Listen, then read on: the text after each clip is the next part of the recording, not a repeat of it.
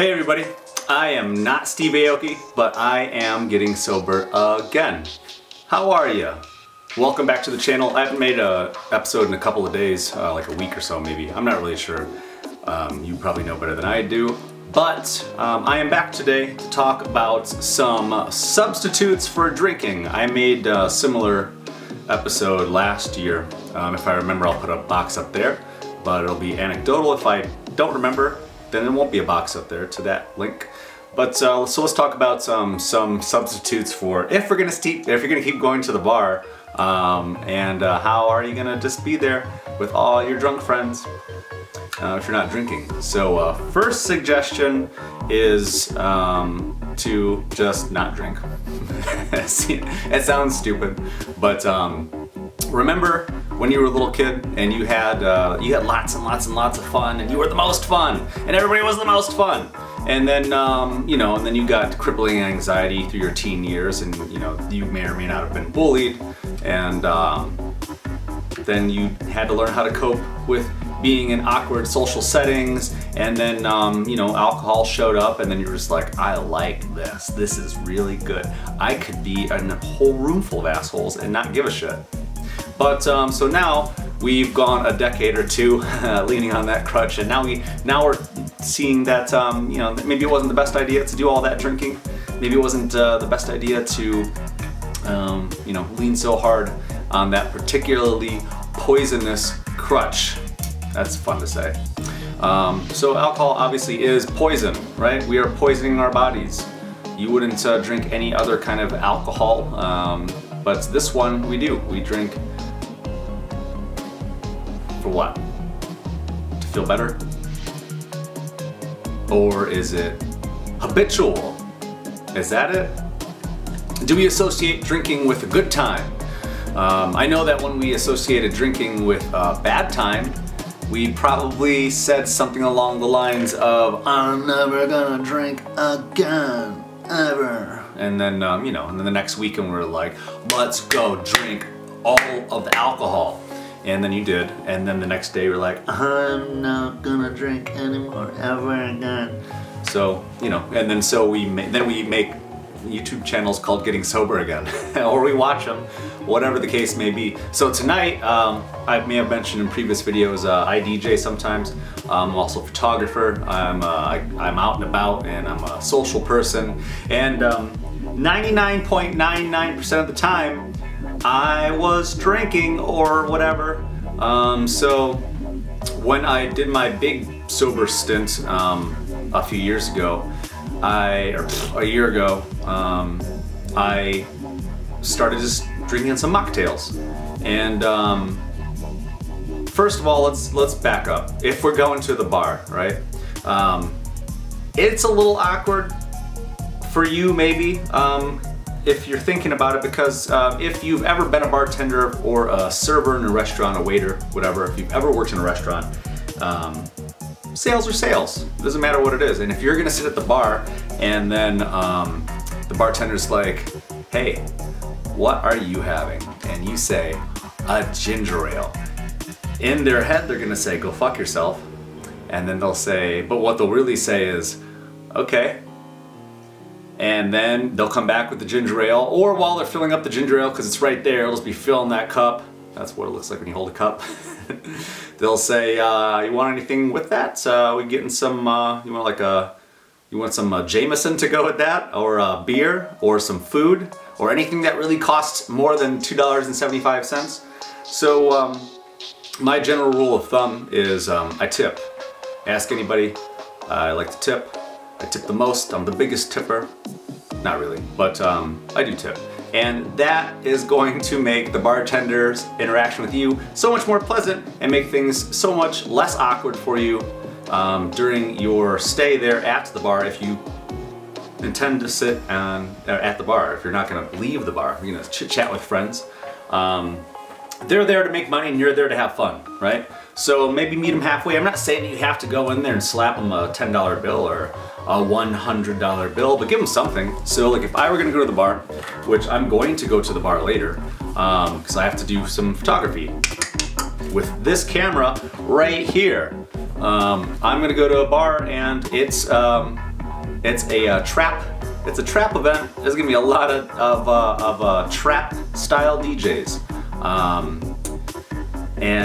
I know all of the bartenders and the owner and everybody, and it is custom for me to walk in, and within, I'd say, a minute or so, I've already got a glass of tequila poured for me and slid down my direction like an old-timey saloon.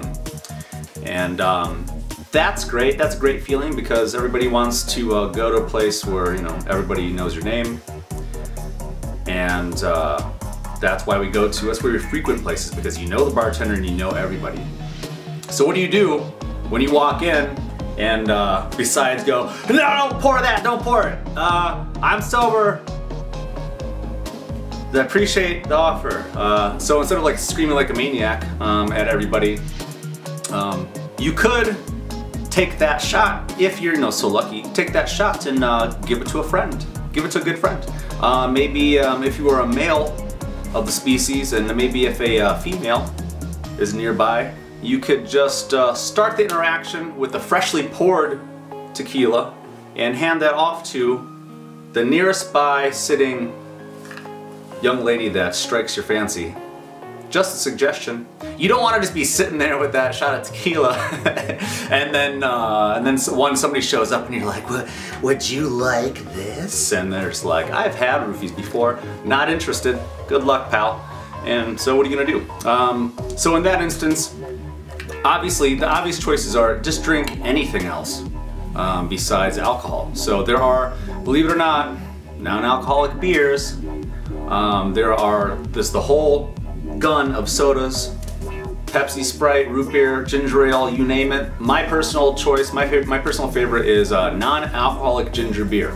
So it's gonna be in a bottle, mostly, for the most part. You're gonna crack the top, and we will go through the ritual of the fun, right? My mouth still works, my brain still thinks, my eyes can still see, my human body is still standing there and upright, and I'm still able to socialize. But one thing I'm not gonna be is impaired while I'm there.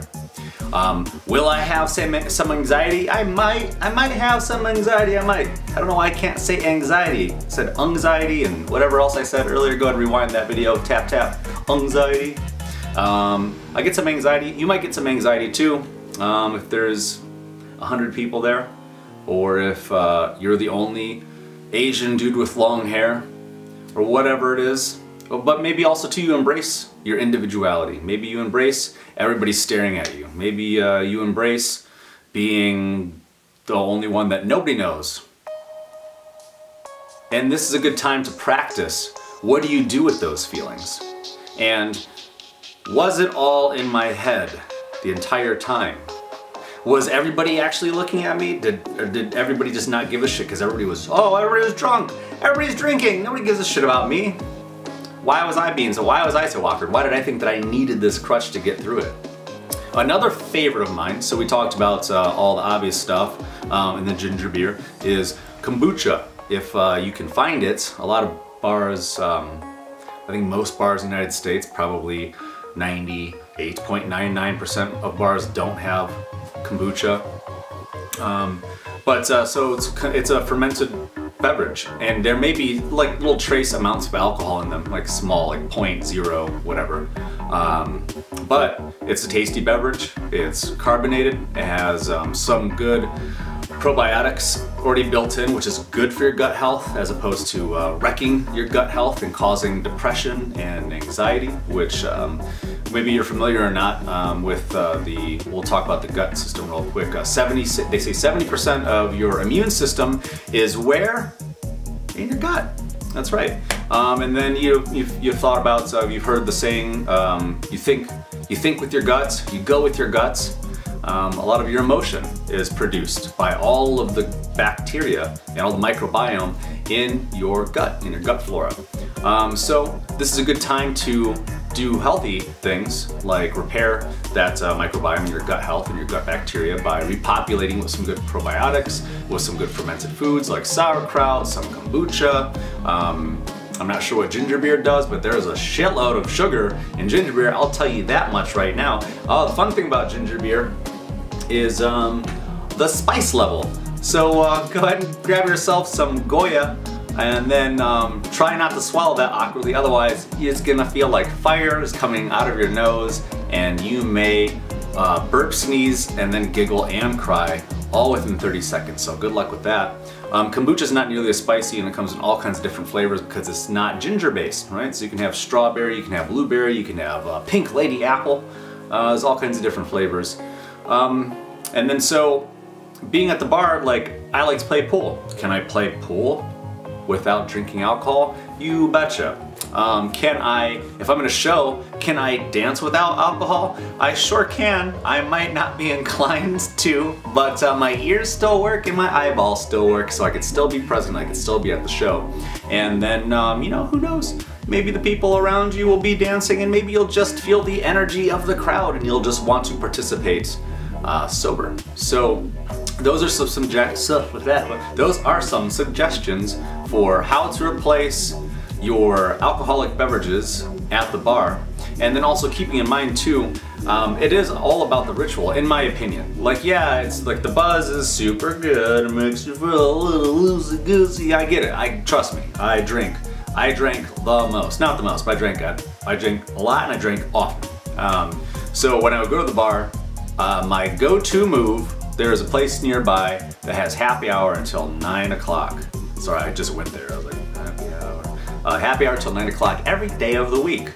And I was actually wearing that hoodie earlier, but I changed it. My go-to move was to get a shot of well tequila, and you might be saying, barf, well is disgusting, and I say I know it's disgusting, but it has the same amount of alcohol in it as middle and top shelf, so I don't care. I wasn't there for the flavor, I was there for the feeling. I was there to eliminate all of my social anxiety and to have random conversations with people I may or may not really care about, and then hopefully get over that pool table or get over to that dance floor. So my go-to move was a shot of tequila and a beer to the face immediately. And I would slam that shot immediately, and then I would have that beer immediately. Hopefully this is not making you think like, oh my god, I really want a shot of beer right now. But sit with that temptation for a second. Realize, do you need it? What's causing it? If it's me, I'm sorry. Hopefully you're not going through anything bad, and your crutch was to also deal with not only social situations, but breakups and other anxieties and fights with friends and relatives by leaning on alcohol.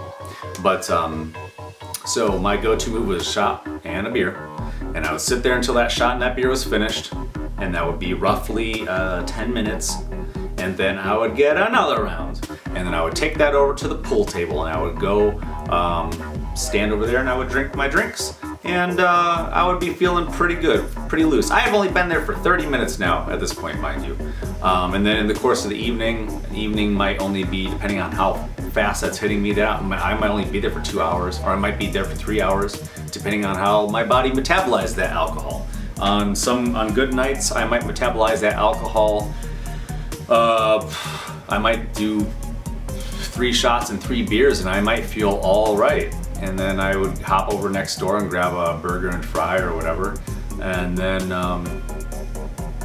get myself home and get to bed and start my next day. But so now when I'm at the bar, I have my go-tos. I know where I can go and what I can drink at those places. I still have something in my hand, so I don't look awkward. It's not like I'm holding a glass of milk or anything. I'm still holding a bottle of ginger beer, and it looks like it could be. There's so many craft beers nowadays. Who's to tell that that's not alcohol? And also too, who cares? Like, if you're hanging out with people that are giving you such a hard time, they sound like shit people. They're just like, oh, what are you drinking? Ginger beer, non-alcoholic, what are you doing? No drink November again? Getting sober again? Yeah, so what? With all due respect, fuck those people. And you should have more willpower. If you don't, I mean, hey, we all make mistakes, right? I'm willing to bet that some of you that are in Sober October, No Drink November, may or may not have had a drink or two during No Drink November. But all that aside, just do your best, try your best. Also too, don't be so hard on yourself. If I also made another video too about forgiving yourself. If you made a mistake, if you drank, here's a scenario. Let's say that there are 30 days in November. I don't know if there's 30 or 31 or 29. I don't know, I'm sorry. But let's say there's 30 days in November and you didn't drink for the first for the first 15, and then you had a drink on the night of the 15th. And then you didn't drink for all of the rest of that time, for the whole rest of the month. Does that really sound so bad? Now that is not a hall pass. It's not a pass to say like, so go ahead. Tonight I think it's the 16th, but does not say go ahead and have yourself a drink, because if you're like me, if I have a drink, I am very quickly gonna have another one and then another one, and then I am going to ghost everybody and walk out of that place and go get pizza. That's another go-to move for me also. So if you're ever hanging out with me in public and then I just disappear, I'm probably snacking on pizza somewhere. I'm just telling you. But not this month, because it's No Drink November. So best of luck to all of you, and keep on watching if you haven't already. Subscribe so that I can make money doing this. I'm like the only honest person on YouTube. I'm trying to make money by helping do all this for you, and mostly for myself too, and also trying to make some friends. So if you want to be my friends, comment below and like my video, and tell some friends about it too. And then maybe hopefully you won't see me out at a bar drinking, especially not tonight, because I won't. Goodbye.